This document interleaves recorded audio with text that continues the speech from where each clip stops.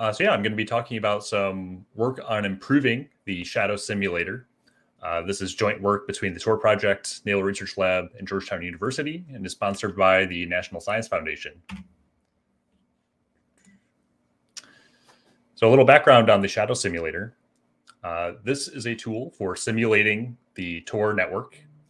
It works by running the real Tor software in an emulated environment where we intercept every system call into the operating system and return an emulated result. In particular, when the application tries to communicate with the network, we feed that through a model of the network that provides realistic latency, bandwidth, and packet loss, and so on that you would see in a real global Tor network. So this is useful for analyzing attacks against the Tor network and for analyzing performance, especially trade-offs of parameter tuning or alternative algorithms for scheduling or congestion control.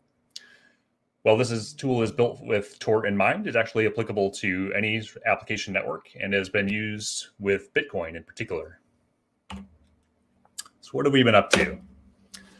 A lot of the work this year has been working on a whole new architecture for how Shadow actually loads the emulated processes.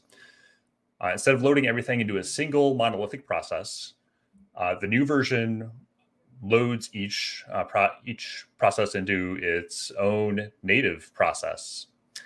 This has a number of benefits. One is that you no longer need to recompile the software that you're trying to simulate. In fact, you don't need the source code at all. It also lets us use some other techniques for interposing syscalls. In particular, ptrace is a technique that lets us ensure that we catch every syscall, where before we could possibly miss some when using only LD preload, which is what Shadow 1.0 uses. This makes it possible to work on programs that use custom syscall wrappers, which includes Go programs, which previously didn't work in Shadow, and makes it easier to support adding new applications into the simulation, such as not just Tor, but a browser using Tor.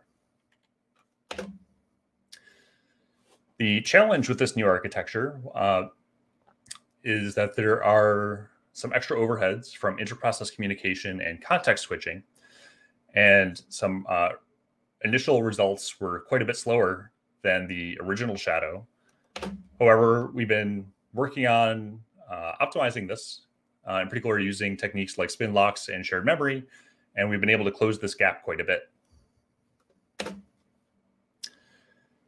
In addition to the new architecture, we've been doing some improvements on kind of the Shadow code base itself. We've added an integration test suite that runs in GitHub on every proposed change.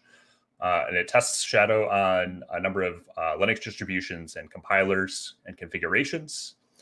And so this makes it much more likely that when you download and try to compile and run Shadow, it's just going to work right out of the box. We've also been doing a number of language migrations to more modern languages. Our scripting is now fully migrated from Python 2 to Python 3. Our configurations for the simulations are being migrated from XML to YAML. And new code for Shadow itself is being written in Rust instead of C, which gives us strong static type safety while still maintaining C's performance. So our goals for next year, we plan to do a release of Shadow 2.0 early next year with the new multi-process architecture. The next big change we're looking at is supporting running simulations across multiple physical machines rather than just one big machine, which should make it easier to scale large simulations. We're looking at adding some additional network modeling support, including better support for more accuracy for our TCP modeling, and support for modeling things such as routing.